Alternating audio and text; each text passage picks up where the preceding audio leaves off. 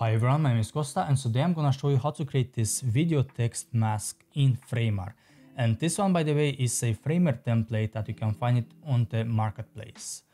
So step number one, you have to create a shape like this. So let me show you how to do it in Figma. First, let's select a shape, make it 1200 in width and 900 in height, or let's make it maybe less tall.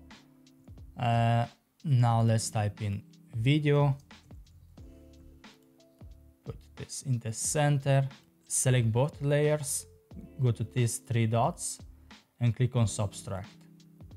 Now make sure that the color of the mask is white or black. If it's in between, then it's gonna be semi-transparent. So I'm gonna change it to white, and now I'm gonna export it as an SVG. You can also do it as an PNG, it doesn't matter actually. So alright, now let me explain what I already have. I have a hero section. Inside this hero section I have a container, and then I have a video, which is actually a frame, and then I have a content wrapper, which is this right here.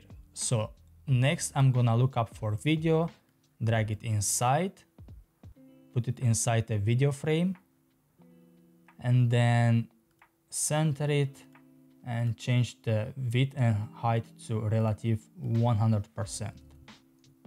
So next I'm gonna create a new frame, press Ctrl X, paste it inside the video stack, center it, put the position and the height to relative 100%.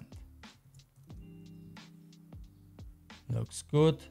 Next, go to styles, then click on mask, switch to image and choose the SVG that you created in Figma.